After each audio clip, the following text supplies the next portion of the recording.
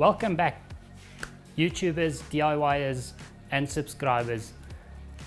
Let's look at my fridges, my fridge setup.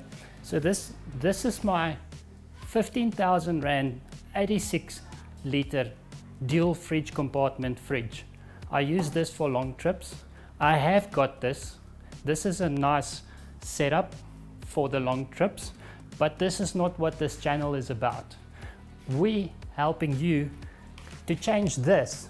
This is a 2,000 Rand fridge that you can buy at any outlet, anywhere that sells fridges.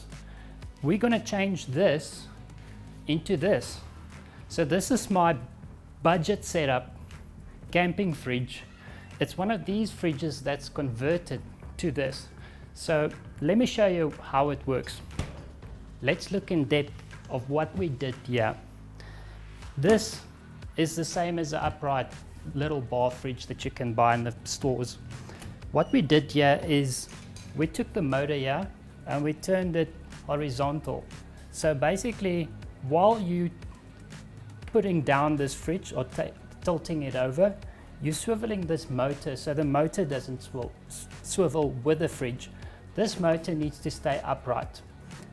In a later video, we'll show you exactly how these motors work, what it looks like inside. We're going to cut one open and show you. But for now, I'm just going to show you how this works. Then what I've done is I've got a 220 outlet. So these fridges come standard with 220 volt. What I've done is I bought myself a cheap little inverter and built the inverter in right behind this motor. So there's an inverter behind this motor giving me about 1,000 watts of peak power. That means that the nominal output on this inverter should be around 600 watts nominal output, which means you can't use something smaller than that, because this motor, when it kicks in, it uses quite a lot of energy to get the motor going, and that energy needs to come from your inverter. Then what I've done is you get a 12 volt cable, you run the cable to your inverter, then your 220 plug plugs into your inverter. I put an external plug in here just to get it to your inverter, the power, and your 12 volt system then goes into your deal battery or your camping trailer or whatever you want to plug this into that gives you 12 volt. Making sure these cables are proper cables as well. If you use too thin cables here, your inverter won't pull this fridge. Power consumption, it's roughly the same as my 86 liter is using. This is 110 liter. There is differences. We're going to show you the differences. But the biggest difference is this one cost 2,000 Rand and that one cost 15. So we're going to show you later on how this works. What's the negative, what's the positive input I have on this, how it works, and we'll just take it from there. How this fridge came to mind is about 12 years ago, we had to go on a trip. I didn't have the funds to fund myself a nice brand new luxury fridge, so I had to do something to get food cold, and it came from that idea to change my bar fridge into this. So this fridge is now roughly about 12 years old.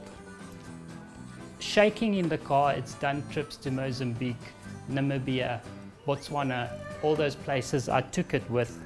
This thing has been sufficient, handling all my food, the little bit of meat. It does take less meat than the big fridges, but it does what it needs to do. I think on the price point, having this and that, this might be my better option than having a nice big fridge. Also weight wise, this little bar fridge is roughly 1/3 of the weight of what these stainless steel fridges are.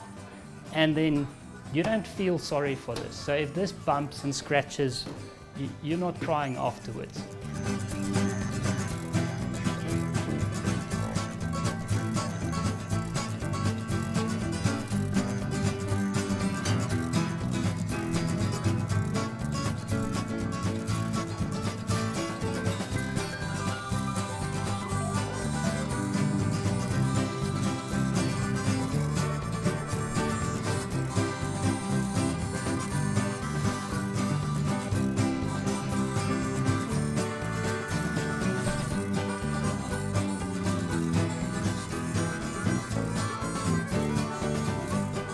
If you want to see more of this, how we converted it, like and subscribe this video, follow us, put that notification bell on, and see how this comes out at the end of the day, how to do your own as this.